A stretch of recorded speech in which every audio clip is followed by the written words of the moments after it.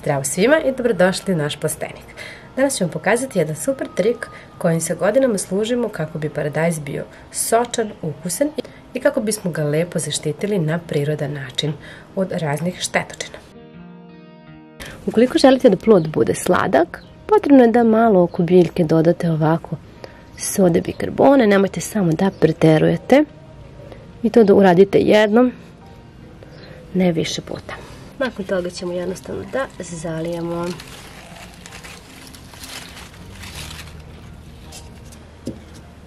Ja ću vam pokazati manju količinu,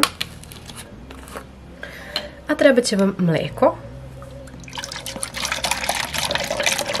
Sipat ćemo 500 ml mleka, odnosno pola litre. U mleko ćemo dodati sodu bikarbonu, svi znamo koliko je ona zdrava. Na pola litra mleka dodajte pola kašike sode bikarbone i to promešajte.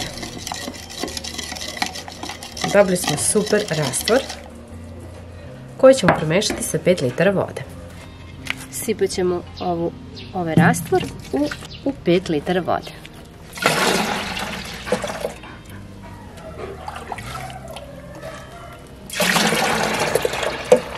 Najprej paradajz poprskajte čistom vodom.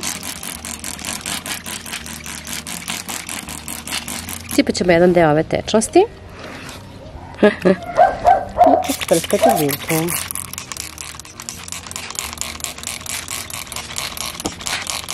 To je listove.